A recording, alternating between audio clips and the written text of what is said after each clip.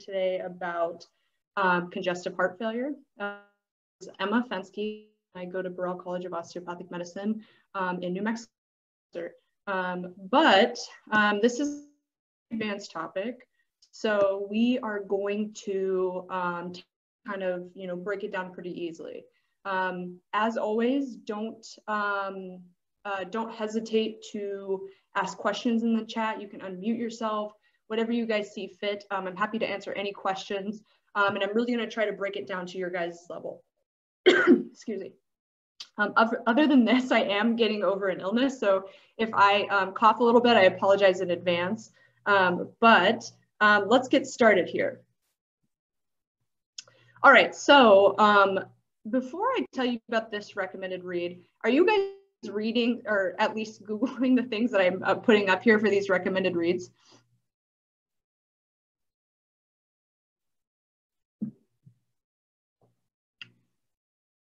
So I think I have one yes here. Perfect. Good. So this is a good book. It's called In Stitches. It was published a while ago, and it's actually pretty funny. He has a very good sense of humor. I recommend this one. It's a very lighthearted, easy read. And I see that there's quite a few people with us today. It must be application season. You guys are trying to get your hours in. I recommend this book. It's a good little memoir about his journey in medicine. So check this one out. And if you want the other recommendations, we do have a page in our resources that has a few of those listed as well. And you can always go back and watch the old videos that have the recommendations as well. Okay, so as I kind of indicated to you before, we're talking today about CHF. Like most things in medicine, some things just aren't funny, but I like this. I'm a dog person. And if you're not aware, Lasix is a diuretic, kind of takes the water off of you. So I thought this was funny. I loved it. And I have a poll for you here, like the last few times. So let me launch this for you. So take a few seconds. I want almost everybody to answer this. I'll give you about a minute. Be honest and kind of give your opinion of what you know about CHF.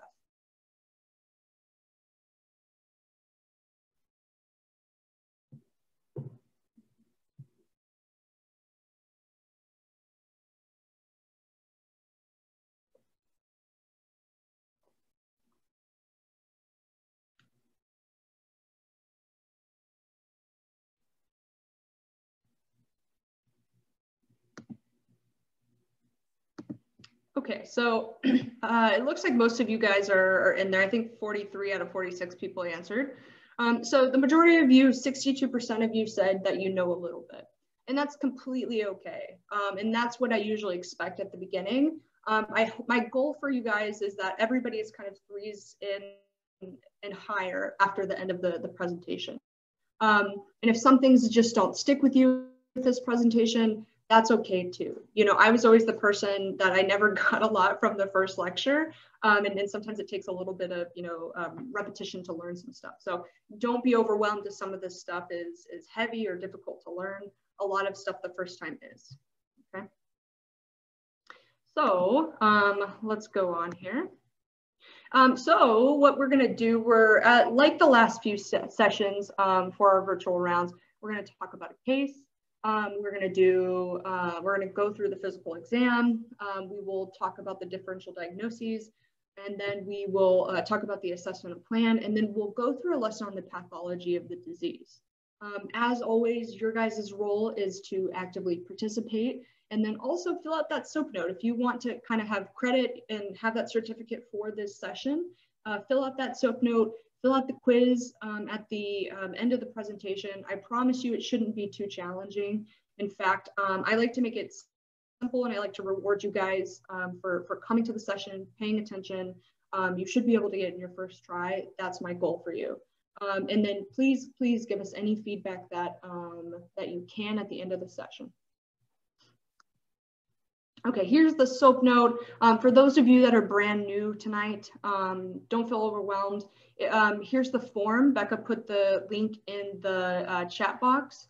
And then what you're going to do is just fill this out to the best of your ability. We don't grade it. We don't, follow up on you and say, this is great, this is horrible. We don't do that at all. This is purely for your practice. In the subjective, put anything that the patient tells you. In the objective, put anything that we produce, vital signs, physical exam, and then the A is for assessment. So you're going to put your differential diagnoses there. And then P is planned. That's where we're going to put all of our treatments. All of that information should be abundantly clear to you during this presentation. If you have any questions about anything, feel free to put it in the chat or unmute yourself and ask your question. All right, and this is a poll question that I have for you guys, just real quick, before we kind of go into our lesson. Just because I'm curious, and I'm sure you guys are curious too. Let me launch this one. We have nearly 50 people. We have 49 people. So let me know. Have you guys gotten COVID? I know most of you are probably fairly young.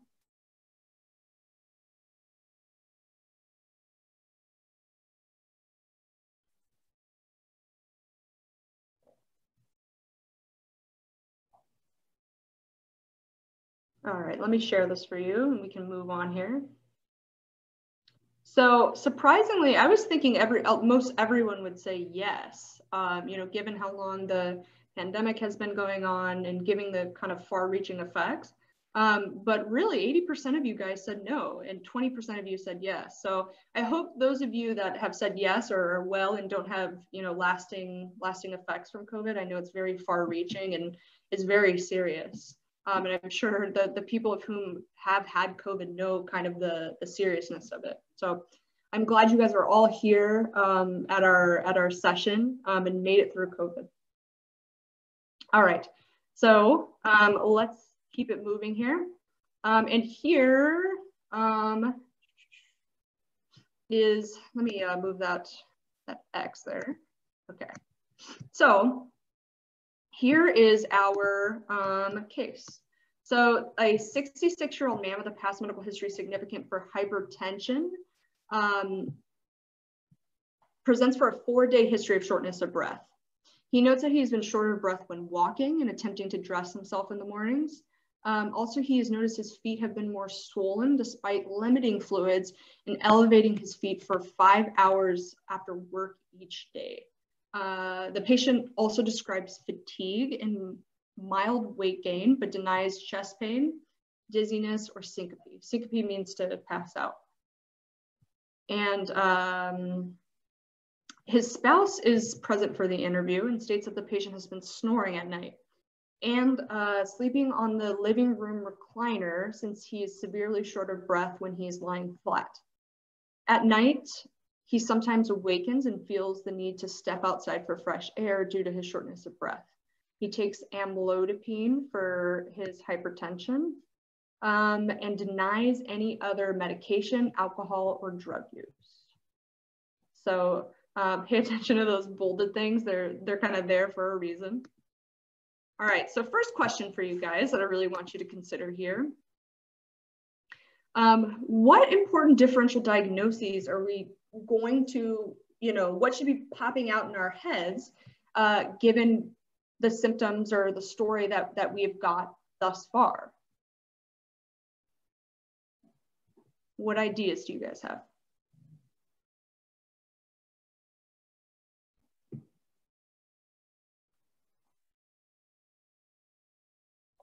COPD. I think that's certainly a consideration with his history of shortness of breath. Absolutely. So we're thinking more along pulmonary lines. Sure. Asthma, pulmonary edema causing shortness of breath. Absolutely. So pulmonary edema, we're thinking, maybe, a little bit cardiac, maybe a little bit pulmonary. Good. What else, guys?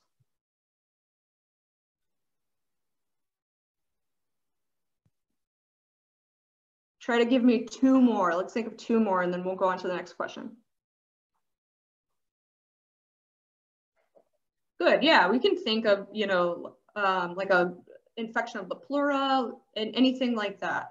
Sure, lung infection, we could also think of pneumonia. Pulmonary embolism, good, yeah, these are all good differentials when we think of shortness of breath. Kidney issues leading to lower extremity swelling, absolutely, that's something we can certainly consider. The thing is, we don't know a lot right now, but when you think of your differential diagnosis, you want to make it broad so that you don't miss anything and you kind of sort of narrow in on the correct thing. The swelling would make you think of cardiac in nature. It certainly can, though, as you will come to realize, there's a lot of things that can really cause swelling. One of which is in his history. Did anybody pick up on that? He's on one medication that causes swelling. Does anybody know this or remember what it was from the amlodipine? Yeah, good job. Calcium channel blockers, which is the class of amlodipine, is known as lower extremity edema. That's why I put it in bold in the vignette. So that's what we want to kind of keep in mind. Swelling because of a drug reaction, swelling because of injury. There's lots of things that can cause swelling, okay? All right, so next question I have for you guys. What details are of the utmost, what should we be kind of honing in on that this guy or this this man and his spouse have told us thus far? Shortness of breath, good. What else? How fast the symptoms appeared. Yeah, good. He said that this has been going on for 4 days. Snoring, yeah, since his spouse started. It's always going to be the spouse that tells you about the snoring. The patient will never know. Fatigue, swelling, and his hypertension history. Good job, Megan. That's absolutely important, his history of hypertension. Good. Cardiac problems since he's taking amlodipine. Yeah, exactly. He has hypertension. So is his hypertension causing, a secondary abnormality? Good job. Going out for fresh air. Good job. Does anybody know what that's called? I'm glad you guys picked up on that. If you don't know, it's okay. It's like a $10 word. It's called paroxysmal nocturnal dyspnea. For short, it's called PND. Okay. And you'll see it on a slide here in the future, so you don't have to remember that. Yeah, exactly. What a word. Seriously, it's very complicated. And then one more thing. Where is he sleeping at night? He's not sleeping in the bed. Where's this man sleeping? He's sleeping in his recliner, yes, and you're always going to hear that. Or you're going to hear that the patient is using like 17 pillows to prop themselves up at night, which you and I both know that's not comfortable, but to people who have fluid on their lungs or are fluid overloaded, it's absolutely comfortable for them. So does anybody know what that one is called? That sort of finding when they have to use pillows to prop them up or they're sleeping in the recliner? Orthopnea. Good job, guys. Great job. It's called orthopnea. And then surprisingly, when people, if this man came in and said, I'm using 4 pillows to sleep at night, I would, chart that as 4 pillow orthopnea, just to show, that this person needs to, use pillows to prop them up at night. All right. So next question for you all. What questions should we ask this family before we proceed?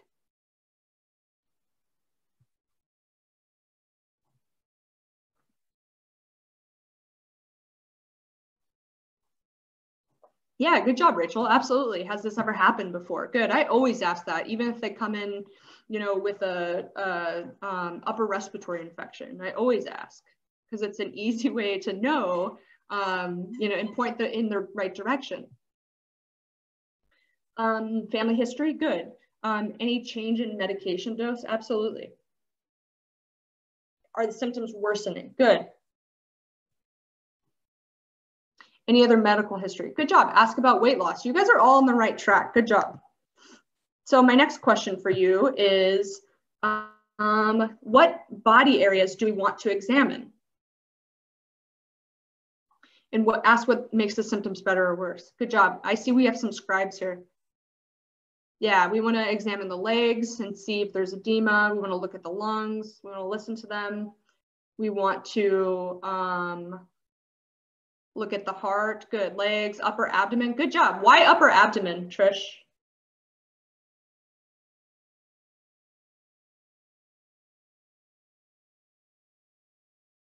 Because of swelling. I thought you were going to get exactly to it. We're going to get to why upper abdomen, but and it'll be abundantly point. Right upper quadrant. Good. Yeah. So you know exactly why. We want to look at the liver. Good job. Great job. All right. So let's go on here. You guys said that we wanted to look at the legs. So what do we see in this image here? I'm showing you the patient this time first instead of just telling you the instead of just telling you the physical exam findings. So we see pitting edema, and we call it pitting edema because when you press your finger in, it feels like dough. I know that sounds dramatic, but it really does. And when you feel pitting edema, you'll know what it is. This patient has, very drastic pitting edema, and we grade it from 1+ to 4+. I would call this probably 4+, if not 3+. And then someone beat me. The image on the right is increased JVP. And what is it? Do you guys know what increased JVP is a sign of?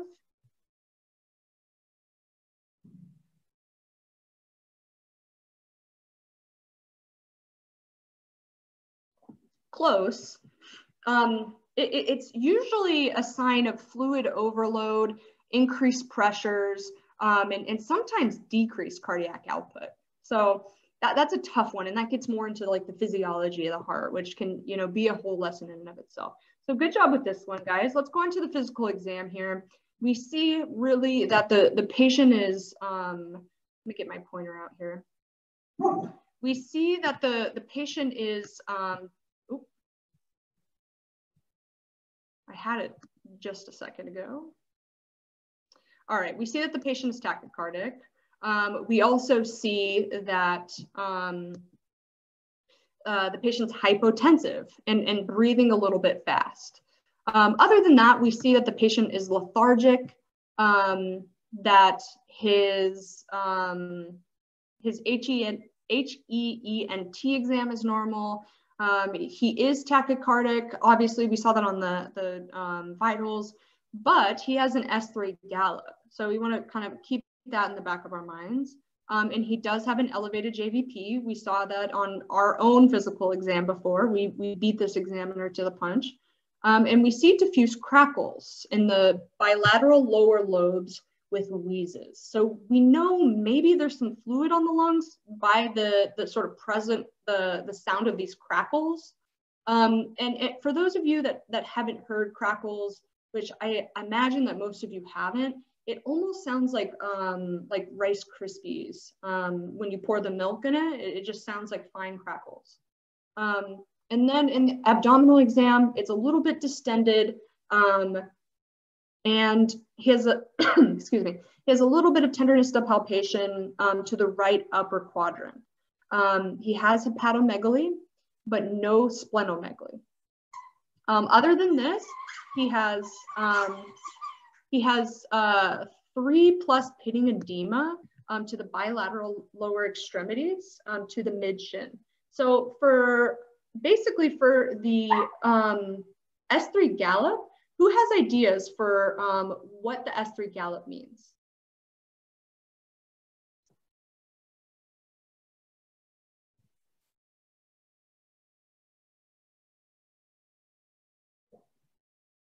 It's a hard question, I know, and it's a loaded question. So Rachel, you're kind of close.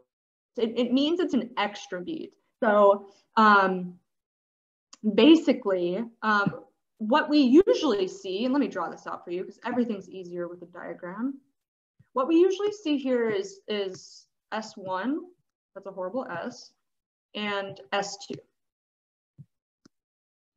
And then what we see with this patient is an extra heart sound, and that's what we're calling an S3. An S3 is usually a sign of volume overload, having increased fluid. If we hear an S4, then which an S4 would be over here, And S4 is usually a sign of left ventricular hypertrophy, so enlarged left ventricle. Okay, so that's a hard question. I didn't expect you guys to know that.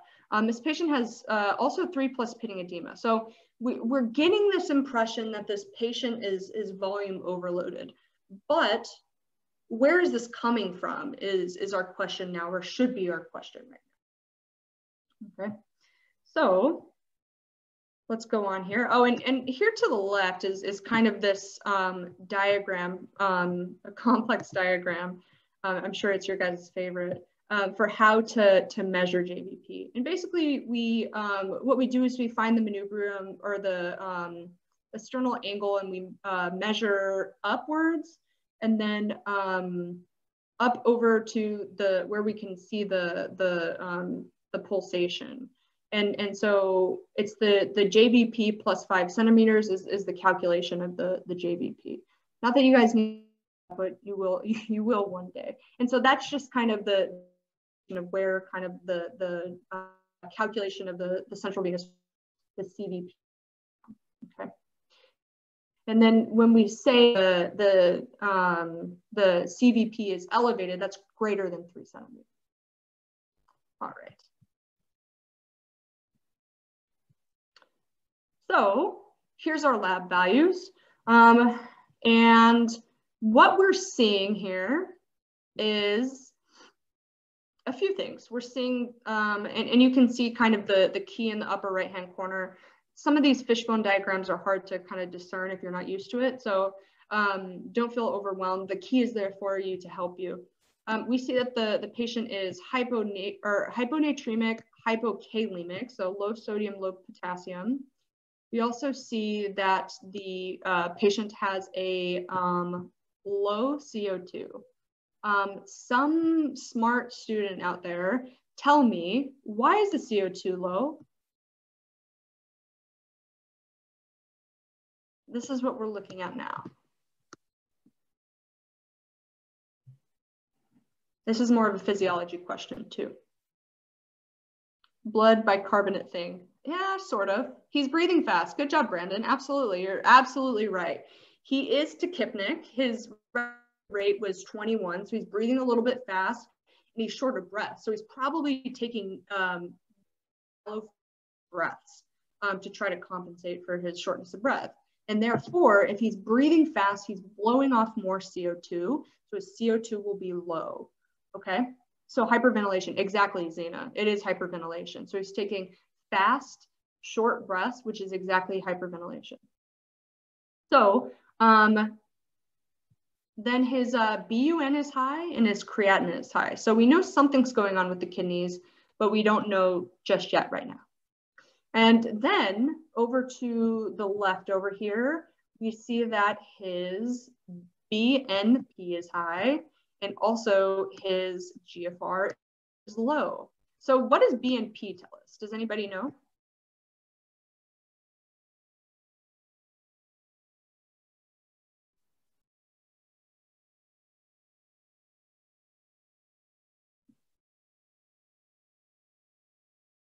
That's okay if nobody knows. BNP is what we use as kind of a marker. It's called brain natriuretic peptide. That's what BNP stands for. We use it kind of a marker for heart failure. It is released by the ventricles. And we know that when it's elevated, that this is kind of pointing us in the direction of heart failure. This patient's BNP is elevated. And his GFR is low. We know that here, the patient is in kind of chronic kidney disease range. So my question for you guys, and we see over here that his CBC is, fairly normal. His hemoglobin is is borderline low. His hematocrit is okay. His white blood cell count's okay, and his platelets are okay. So we're not too worried about that. We don't have any other lab values, but my question, the big kind of $1 million question for you all is, what additional testing or imaging do we need at this point? What do we want to know? What do we want to look at? So you are sitting at the computer and you're in your order. What do you order?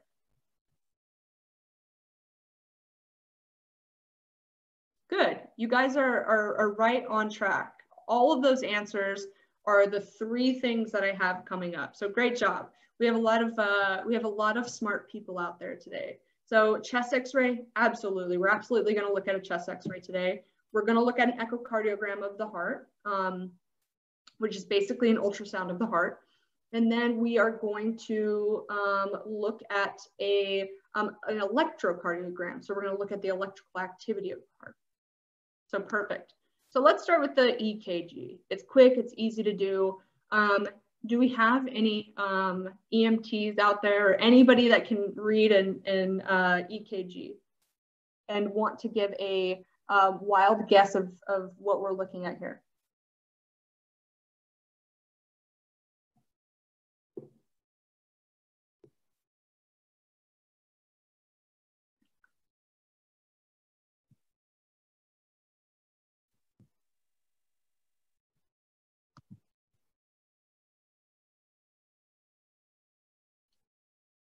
I can see why you think atrial fibrillation, but I think that's just like an undulating baseline. So it's a great guess. When in doubt, say AFib. I'm pointing you guys to here and kind of goes along with this patient's history is, so what we look at is the P. So let me show you a good one here. So here's a P wave here. And then here's a Q, R, S, and then T waves are over here. So what we're kind of taking a picture at taking a look at all of those. And what we're seeing here when we look at V1, lead V1, lead V2, lead V3, is we're seeing these deep QRS complexes. We see that they're coming really deeply down. You see how long these ones are, and that's not good. And what we look at, or what we kind of think of when we see those deep Q waves, is left ventricular hypertrophy. So kind of this beefy left ventricle. And what from this patient's history points us in the direction of left ventricular hypertrophy? Hypertension. Good job, Rachel. Absolutely. So when the heart is exposed to increased pressures, it's going to sort of bulk up in order to compensate for those increased pressures. You know, the same way you go to the gym and you pick up, you know, a 20-pound weight, if you do that on, you know, day 5 or day 1, it's going to be difficult. At least it will for me. And then if you go and do it, you know, every day for 365 days, your muscle is going to compensate to do that. And that's exactly how the heart is too. It's a muscle. It's going to compensate to deal with the pressure and the work that it has to do to pump that increased pressure outside. So good job. You guys are right along that. So I see now there's a lot of physiology here, and I hope you guys aren't too overwhelmed at this point. Okay, so we're looking at a chest X-ray. You guys ordered a chest X-ray. So what do we see? Does anybody have any idea here what we're looking at? So we got a PA and a lateral film. Fluid, you're close, Megan. There is, you know, increased fluid there. Enlarged heart. Good job, Zane. Absolutely. We do see some cardiomegaly. Good job, Brandon. Brandon said it as well. Perfect. We do see cardiomegaly. Large left ventricle. Absolutely. We do see that. I see budding radiologists out there. Pulmonary congestion. Good job. Absolutely. We do see some pulmonary congestion. Just as an orientation point, does anybody know what this is right here? Large mediastinum. Good job. Yeah, good job. Is that the aortic knob? Yeah, that's the aorta. Good job, guys. You guys pay attention in your anatomy courses. Great job. Good. So let's talk a little bit about this X-ray. So let me go on to the next slide here. So I'm going to show you a few things. There's lots of things in this chest x-ray. So what we see here is cephalization of the pulmonary veins. And what that means is kind of the pulmonary veins are coming anterior. And we kind of see them here and here. We also see hazy contour of the vessels, which can be the result of pulmonary congestion. We also see curly B lines, which isn't Cardi B, so don't get that confused. Not Cardi B lines, it's curly B, but I can think Cardi B every time I hear curly B lines. Just know that I think curly B lines were there long before Cardi B was famous, so to remember it that way. But curly B lines are kind of these linear lines that are indicative of fluid overload, okay? And we do see cardiomegaly. And what we really are looking at here is, yes, big, but there's a widened mediastinum. You see a big mediastinum.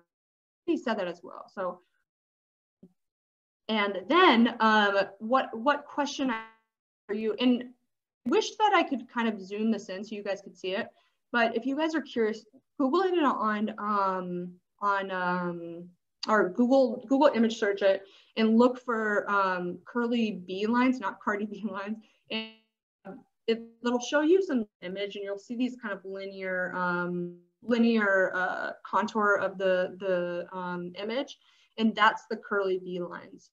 And when I zoomed into this image, I could see them really well, but in Google Slides, I don't have that capability. So go in and Google this and kind of play around with those images, because with your own computer, you can zoom in pretty well. But what is the next test that we should obtain here? You guys did say it before.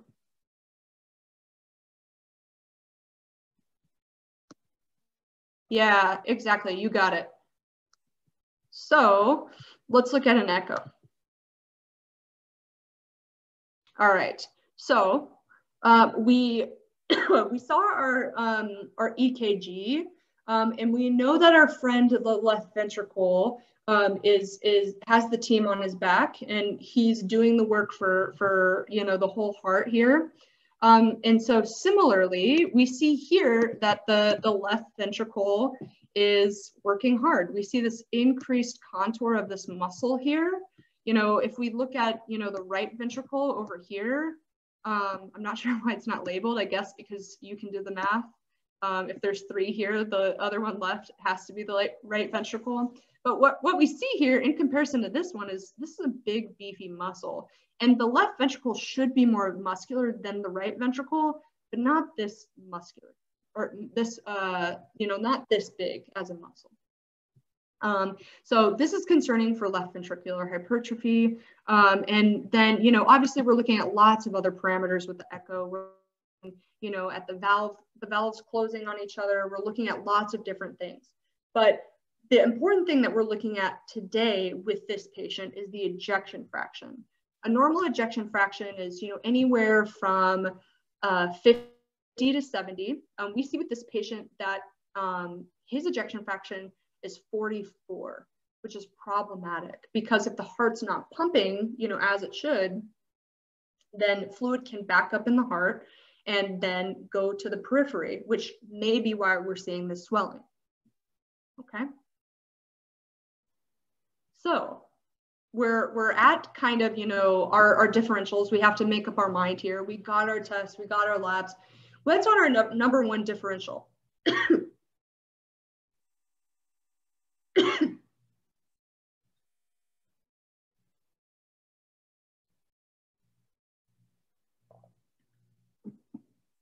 You guys aren't ready to put your money in on anything? Okay, you guys are just slow typers. Good job. Yeah, heart failure. Absolutely right. The echo really gave that away to us. It told us the ejection fraction was low. This patient is in heart failure. Do you know what his heart failure is likely secondary to?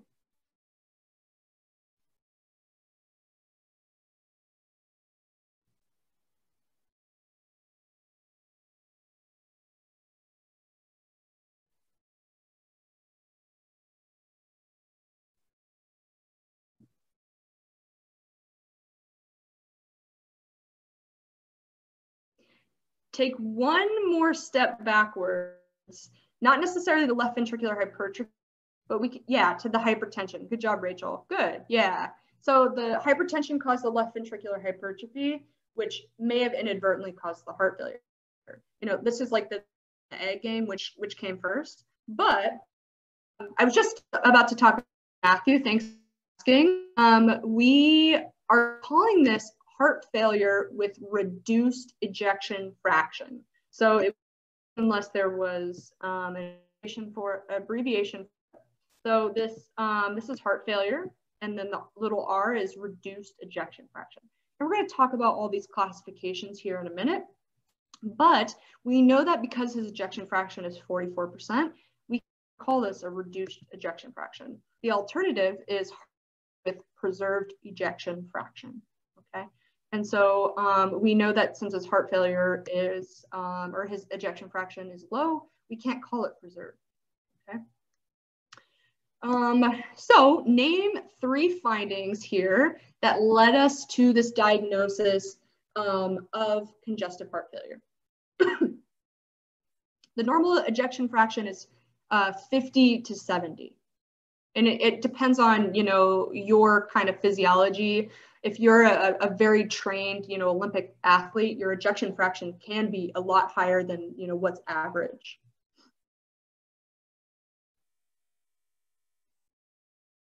So 3 findings that led us to this diagnosis. The echo, good. Yeah, edema, long-standing hypertension, shortness of breath, elevated JVP. Yeah, you guys are all on track. What about the lab finding?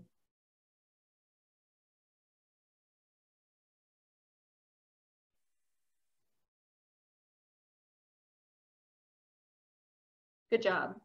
Elevated BNP. You guys are right on it.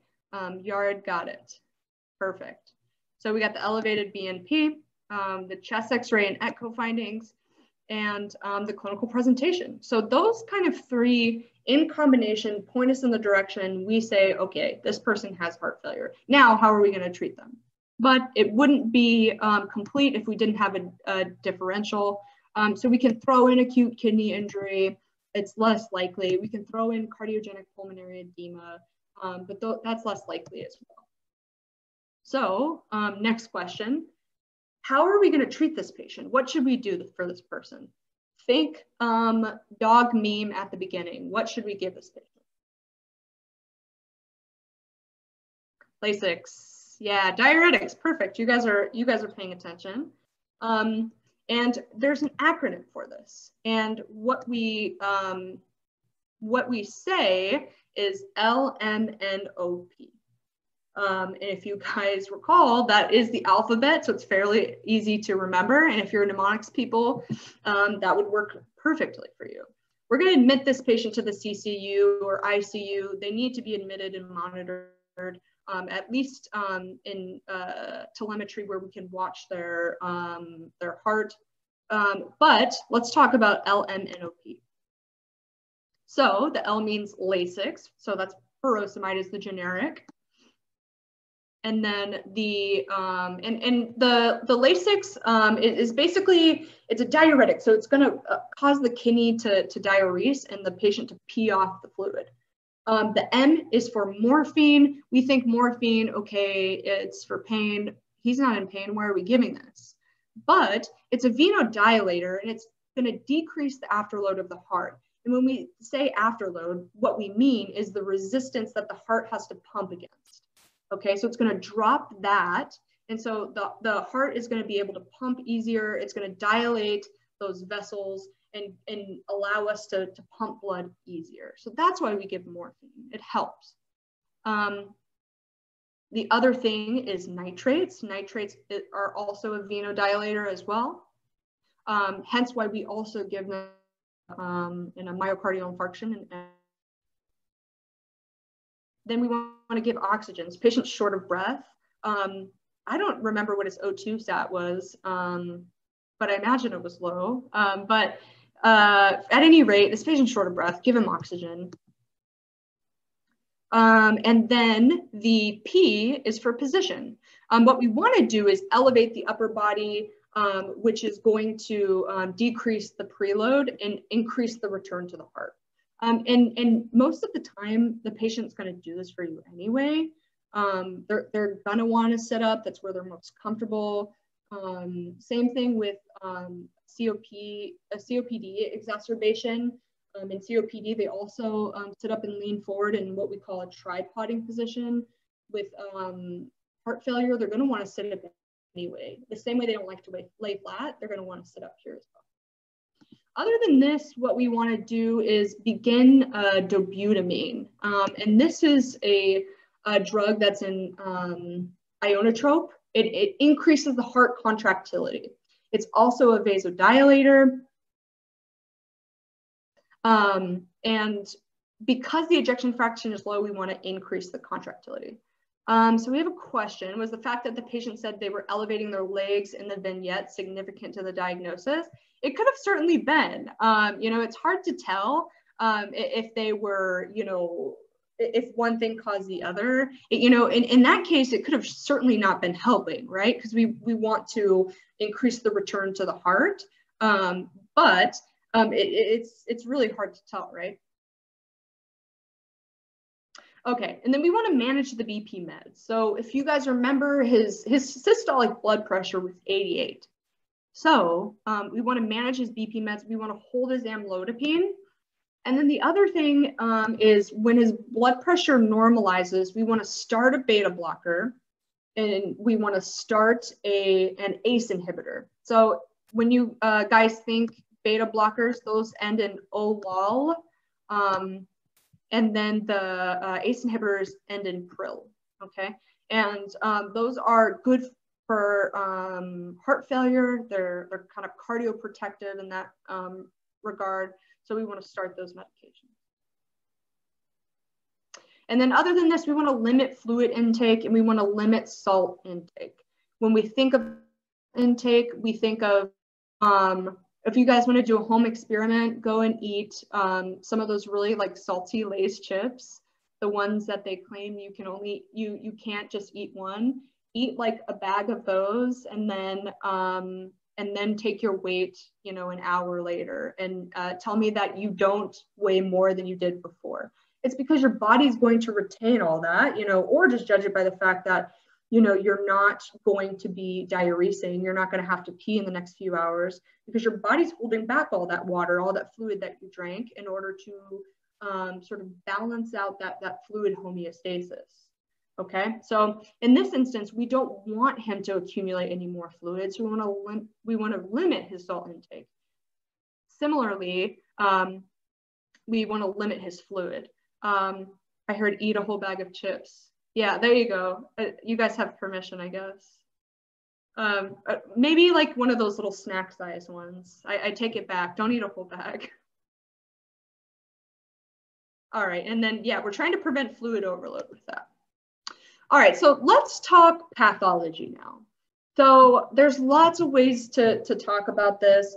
I kind of alluded to it, you know, before, but basically what heart failure is a failure of the heart to pump blood to meet metabolic demand. The two ways that we really talk about it, and really the two most popular ways, and the most popular way is this one at the top, and that's why I talked about it. We're not really going to talk about, you know, really these ones, but I do mention them because they're good ways to think about it and it makes you think about the physiology as well. So the heart failure with reduced ejection fraction, that's this one with the little r. As we alluded to before, the heart failure with preserved ejection fraction, that's this one. So reduced is an ejection fraction technically less than 55. And then preserved is a normal ejection fraction, but they're in heart failure. And then the other ways we can think of it is systolic versus diastolic. Systolic means impaired pumping of the heart, and diastolic means impaired relaxation of the heart. So stiff ventricles that don't allow relaxation. Then other ways we can think about it is backward. So there's increased filling pressures, there's lots of congestion, or forward. So there's impaired perfusion. And as you guys are probably thinking right now, you're probably thinking in your head, these are all the same ways to say the same things. And you would be absolutely right, they are. And then, just to kind of, beat a dead horse at this point, there's low output versus high output, and then left-sided versus right-sided. Really, I think the only one that's different here is the left-sided versus right-sided. And this kind of manifests more symptomatically. When we think of left-sided heart failure, we're thinking of the left side of the heart. And we're thinking more pulmonary edema, because we know that the left side of the heart hooks up to the pulmonary vessels. Right side, we know that that hooks up to the vena cava, and we see peripheral manifestations like elevated JVP, we see hepatomegaly, we see splenomegaly, and we see edema. So, oh, you beat me to it. So we had a question out there that said the patient had both left and right-sided heart failure. Absolutely right. So you would be right by saying that, and that was going to be my question for you. So what does this patient have? And that's absolutely right. The patient had, a mixture of both left-sided and right-sided heart failure. And so, a lot of times with heart failure, you see kind of this mixed picture. And that's why, this kind of classification can be easier to classify it, because, it's a little more concrete, where here it's like, okay, the patient has both of these. All right. So I hope that makes a little more sense there in terms of classifying it. And then another way we can go about it is this way of classifying it based on symptoms. Every, few years, the American Heart Association, the New York Heart Association will kind of go back and forth. Same thing with hypertension. And everybody will want to come out with these guidelines about how to, classify different things. This one is used less, but it still exists. This is kind of the one that the New York Heart Association. So class 1, we say the patient is in heart failure, but they're asymptomatic, okay? Class 2, the patient is symptomatic with moderate exertion. So maybe, when they walk in the park, they're short of breath, or they go up the stairs, they're short of breath. So things that, they're exerting themselves. And then 3, what we expect to see is they're symptomatic with minimal exertion. So this is the person that's short of breath when they're combing their hair, or they're getting dressed in the morning, or they're, just walking out to the car. Things that we wouldn't expect them to get short of breath doing, okay? And then the class 4 is symptomatic at rest. So they're just sitting and watching, Friends on the television, and they're short of breath. They can't enjoy Friends because they're short of breath. Okay, so all of that being said, do you guys remember what class this patient would be?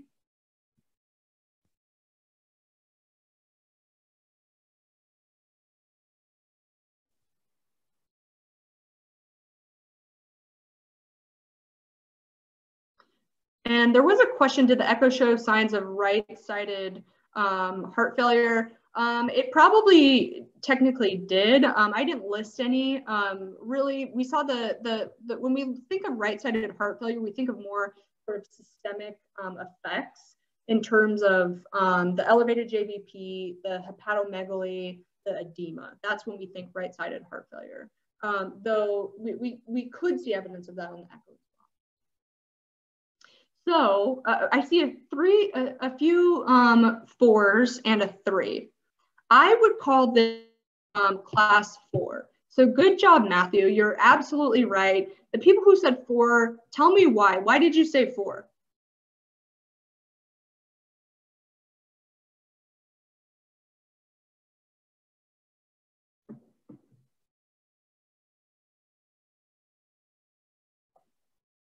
He can't sleep in his own bed? Sure, yeah. I mean, that's something that could point to it too.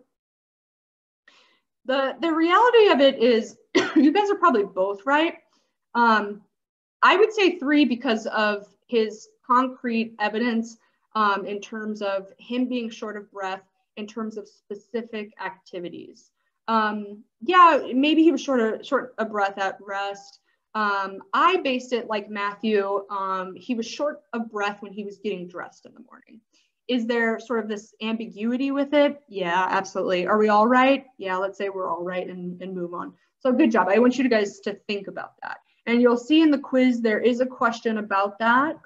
So if you guys need guidance, return to the slide or pull out your phone real quick and take a picture of the slide so you can refer to it for the quiz for the New York Heart Association. Or you can just Google the New York Heart Association and see the guidelines. It's all over. So let's move to the slide. So when we talk about risk factors, we talk about a few. So we can think of congenital heart defects, so a ventricular septal defect, so a hole in the between the ventricles. We talk about valvular defects. We can talk about lung disease.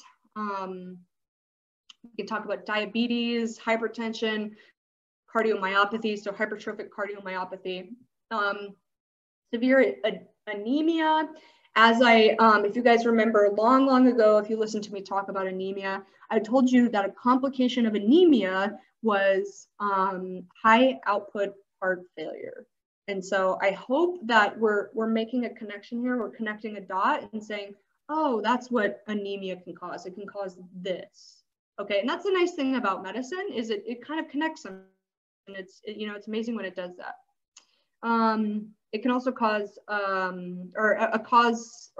risk factor for it can be arrhythmias, hyperthyroidism, ischemia, or drugs, such as trastuzumab, a drug to treat breast cancer, or doxorubicin, a treatment for bladder cancer and some other various cancers.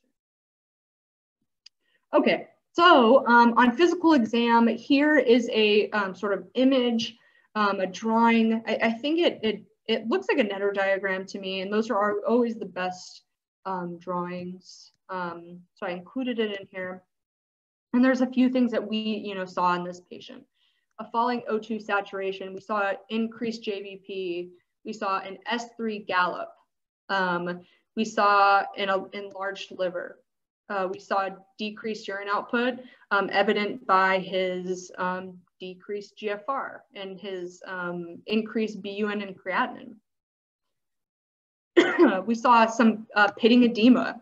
We saw a little bit of a distended abdomen, maybe some fluid there, maybe ascites, decreased blood pressure.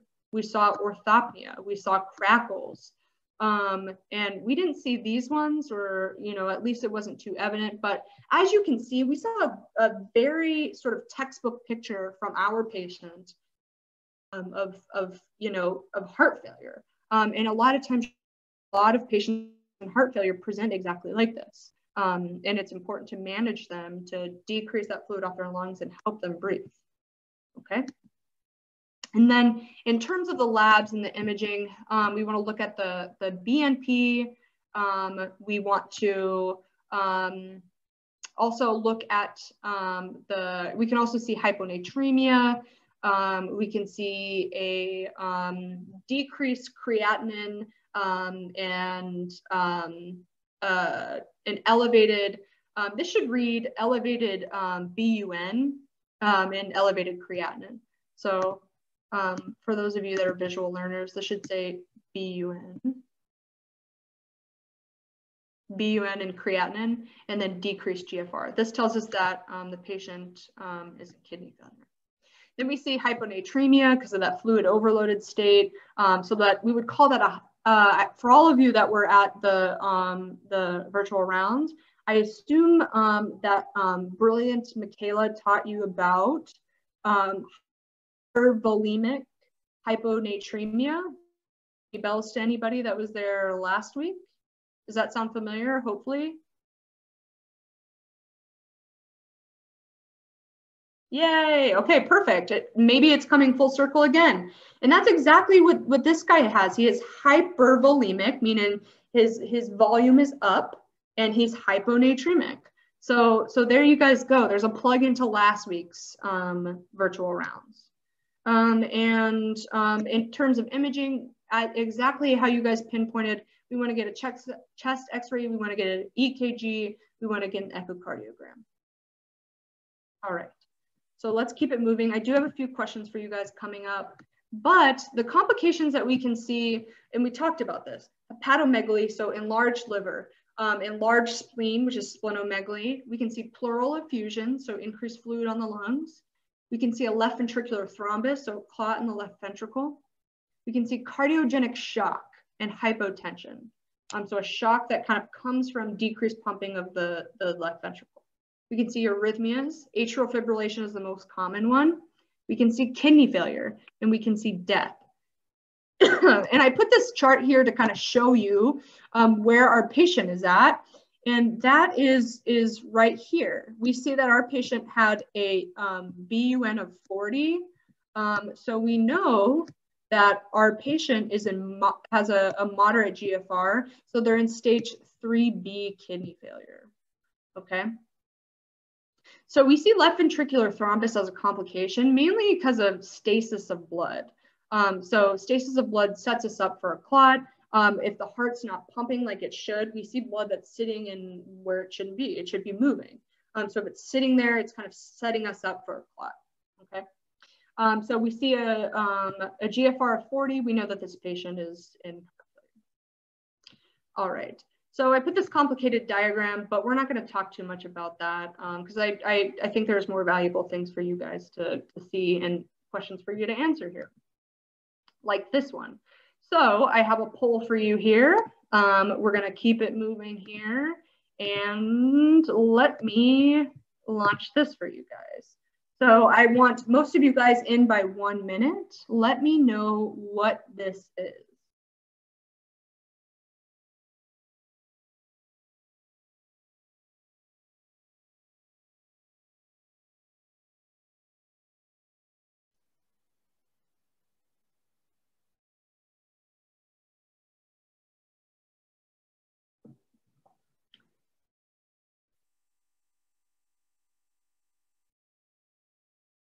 So we have most of you guys in. I need 11 more of you.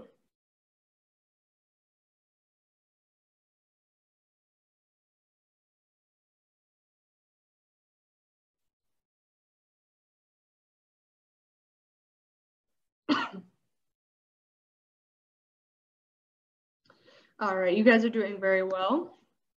A few of you are sleeping on the job. No answers from you guys, but let me share the results here. 89% of you, an overwhelming percentage of you guys said elevated JVP, and you would be absolutely right. 3% of you said hepatojugular reflux, 3 of you tension, and 3% of you said orthopnea, 3 said S3 gallop. So an S3 gallop can be heard with auscultation. Orthopnea is more of a, if they couldn't breathe and they had to sit up with pillows or sleep in the recliner. Hypotension, we measure as a vital sign. Hepatojugular reflux, when we think of that, what we think of is when we press on the right upper quadrants, we press on the liver, we see an elevated JVP. So I would feel like the next closest answer would be hepatojugular reflux. But that's just so you guys know about that. I don't think I talked a lot about hepatojugular reflux before. But let me go on to the next one here. Good job with that one. So let me show you this video here. And I want to, let's see if I can show you it.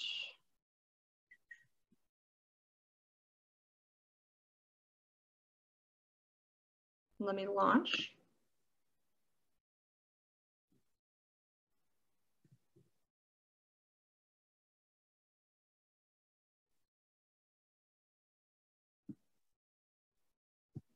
I'll do it one more time for those of you that missed it.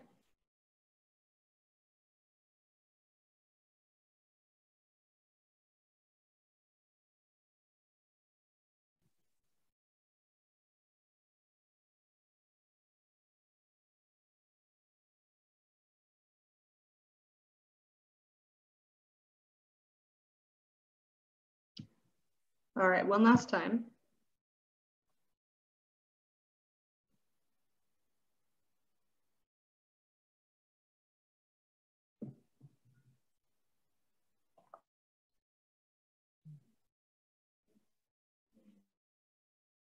All right, a few more seconds for you guys. All right, so 66% of you guys had the correct answer, which was hepatojugular reflux. And then it seems like 23% of you said elevated JVP.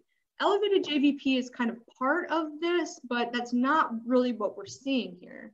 As the video is kind of showing, as this examiner is demonstrating to you, he's pressing on the right upper quadrant and pressing on the liver, and that's caused because of this systemic sort of fluid overloaded state. We're seeing an elevated JVP as a result because he's fluid overloaded.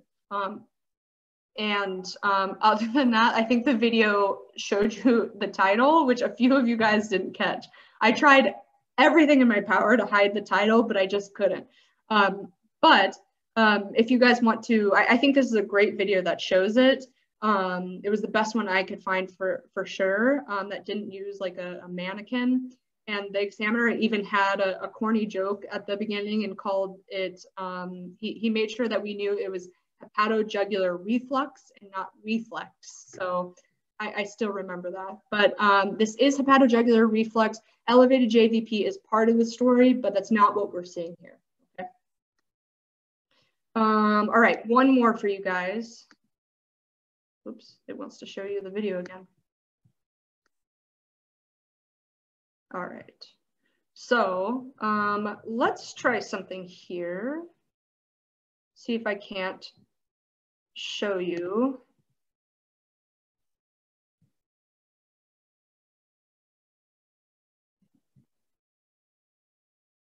Are you guys able to hear that?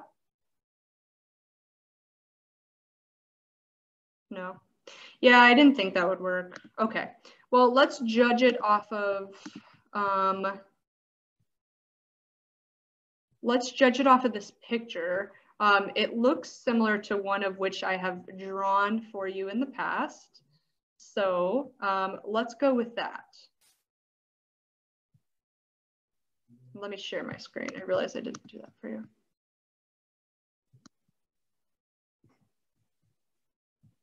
All right, there we go. So let me launch this poll for you. So what is this finding?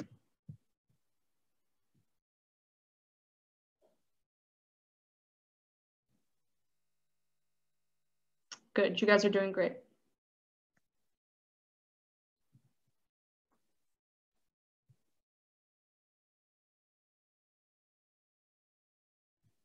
All right, and for the interest of time, I'm gonna stop it a little bit early.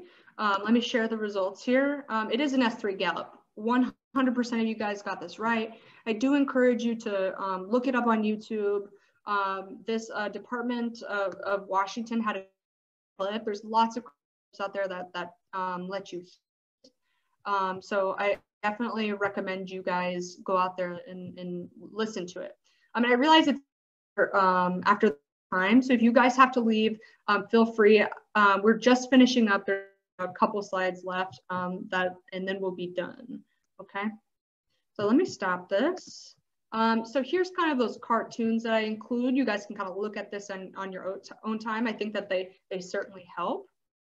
Here's the New York Heart Association, kind of, you know, shows you in cartoon form. And then when we talk about the treatment, we kind of see the step-up approach to it. We see, you know, when there's, you know, minimal heart failure, we talk about patient education. Then we talk about, you know, managing the comorbidities. We talk about adding ACE inhibitors or ARBs. We talk about sodium restriction. We talk about, you know, when it gets kind of, you know, up the scale, then we talk about, you know, cardiac resynchronization. We talk about, you know, lots of different things in terms of, and then ionotropes, things like that, when the patient is in severe heart failure. But this is kind of a step-up approach. For the patient that we saw, we kind of saw that the patient needed, you know, diuretics. And then we also saw that the patient needed ionotropes because they were in a CHF exacerbation. So we saw that our patient was kind of up here, and we would consider them stage D in the American Heart Association. That's what these stages are up here. And I tried to find a diagram for you that had the New York Heart Association, but this was kind of one that kind of showed the step-up approach and literally shows steps. So it's very literal for you. But as you can see, there's kind of the step-up approach based on, here's, no symptoms or symptoms all the way up to severe, okay? And then even up here is like a ventricular assist device. The thing that Izzy cut on Denny in Grey's Anatomy, if you guys are Grey's Anatomy fans, so that Denny could get the heart transplant. I hope someone out there knows what I'm talking about, so it's not just me reminiscing on my Grey's Anatomy days. And then, the last thing, unfortunately, is hospice. When we can't, turn around, there's nothing, we can do except for, make the patient comfortable. And then, there's everything in between. We want to consider a multidisciplinary team when maybe when the kidneys are involved, like in our case today. Okay, so I have one last question for you guys, and let me put it up for you here. And a few of you guys said that you know what I'm talking about. Blessings, great. Let me share this for you, or relaunch it rather. All right, so this is our post poll. Give me an honest answer in terms of what you learned this evening. I would appreciate your honesty.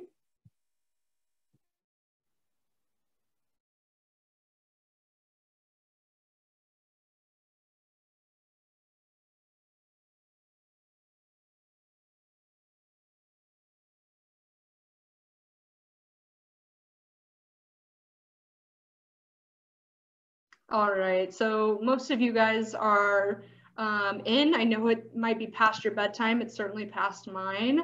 Let me share the results here. I appreciate your guys' honesty. I know this was an incredibly difficult topic. And it looks like a lot of you guys kind of progressed from that I know a little up to some. And the majority of you guys are saying you know some now, which is great. And I appreciate that. And it's always very humbling when you guys can learn something from me, and that's my goal for you. So that is what I have for you guys. Here are my references. Let me get rid of all my chicken scratch here.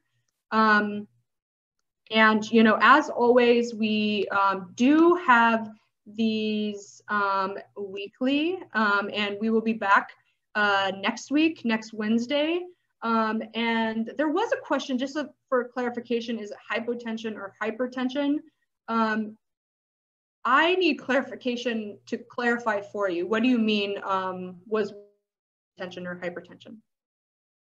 Thanks everybody for coming. I appreciate you guys all. It was great to spend an hour with you guys. And I'll stick around for a few minutes if you guys have any questions at all. I'm happy to answer any questions for you. So in terms of the lifestyle modifications, if the patient's asymptomatic or, New York Heart Association Class 1 or American Heart Association Class A, they can be managed without medications, meaning low salt diet, exercise, losing weight, limiting fluid and salt intake. A lot of those things manage comorbid conditions like their diabetes and hypertension that may have kind of led them to that ejection fraction and kind of having this cardiac rehab. They certainly can be managed without medications if they're mild, meaning maybe they have a preserved ejection fraction and they don't have a lot of symptoms. That's a great question. I have one quick question. Can you hear me? Yes, I can. Okay, perfect.